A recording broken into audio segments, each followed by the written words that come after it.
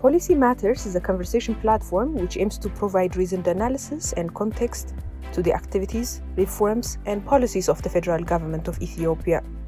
Exploring various reforms the government is undertaking, the conversation platform aspires to enable nuanced and informed understanding. Why was policy reform necessary? Which started out with the homegrown economic reform and now is the 10-year prospective plan. Why was it necessary? The growth that Ethiopia has been registering for the last decade or so lacked quality.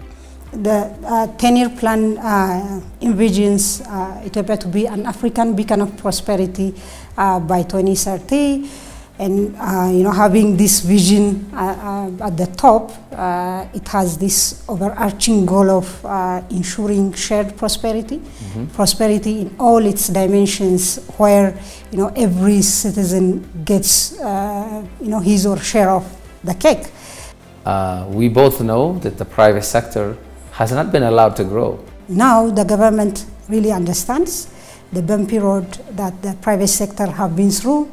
How do you plan on then getting growth and achieving some of these fantastic ambitions that you've laid down to be achieved through the private sector? So the private sector should really come into the driver's seat. We have these interim strategies, for instance, the public-private partnership. So it's really working well, especially in areas of energy and infrastructure.